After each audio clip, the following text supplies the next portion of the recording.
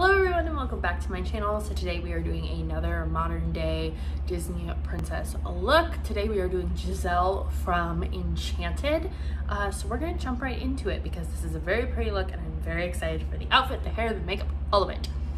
So before we get started, I do have my brows and my base done because this look isn't going to be, there's not gonna be a whole lot of fallout. So I just have my wig tucked back here with a clip. So we are going to prime our eyes as per usual with our NYX base in white.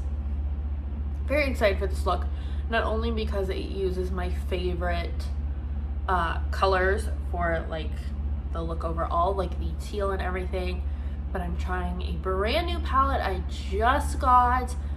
This video will be up before the full makeup haul. I did purchase some makeup recently for the first time in a very long time, so I am excited to share that with you. So this is like a little sneak peek of what I got.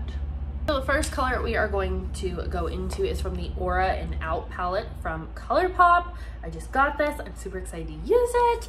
I've been seeing these all over Instagram and I got my little hands on them.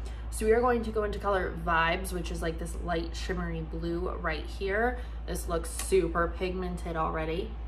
And on a fluffy brush, we are just going to use this as our transition shade. I can tell it's not picking up on camera very much, but this is like a very light kind of greeny teal. Like it's almost just a wash of color. And now obviously I'm using a big fluffy brush, so it is not going to give you like a whole lot of impact unless you pack it on. So in my haul, I am going to do swatches, so subscribe if you guys want to make sure you see that. Now I'm going to go into Young Love, which is the matte white with the same brush.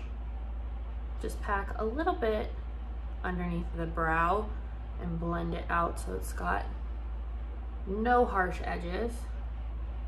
I think this is going to be kind of like a 60s look when it's all said and done, like kind of a hippie flower child. Like my outfit kind of gives off that vibe as well. So we'll see where this goes. I'm going to go into the color New Age, which is the shimmery teal here. I'd say it's probably like a foiled.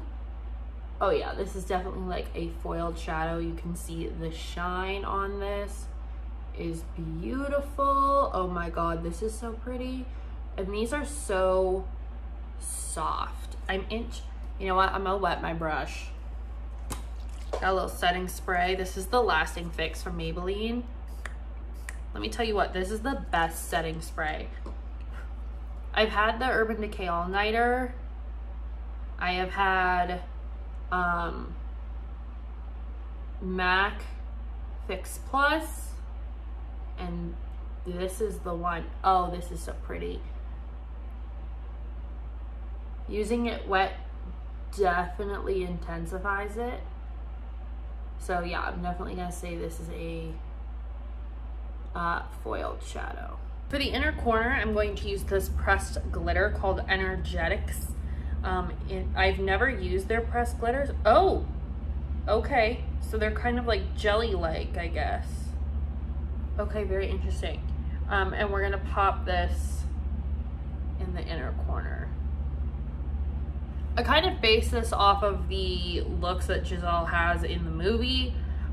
She has the big wedding dress in the beginning when it's like animated.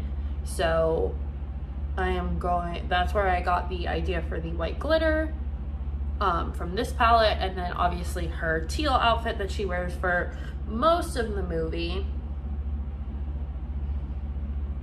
is the rest of the look. Wow, this glitter has so many colors in it. That's beautiful. ColourPop, you never fail me. Now we're gonna do liner. I'm using a ColourPop shadow. This is not sponsored, by the way. In Hydroplane, it's like a deep teal.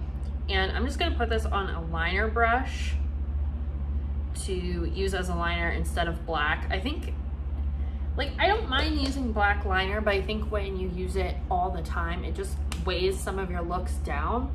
This one I want to be very light and colorful.